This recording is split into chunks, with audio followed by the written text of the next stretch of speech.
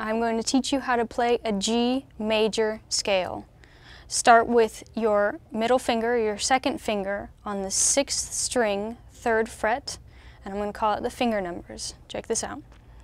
2, 4, 1, 2, 4, 1, 3, 4, 1, 3, 4, 2, 4, 1, 2, 4.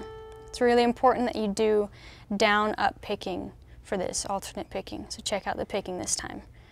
Down, up, down, up, down, up, down, up, down, up, down, up, down, up, down, up.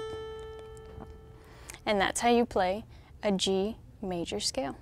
All right, guitar players, thank you so much for watching. To learn more guitar technique, check out these videos. Also, be sure and check out mahalo.com/playguitar.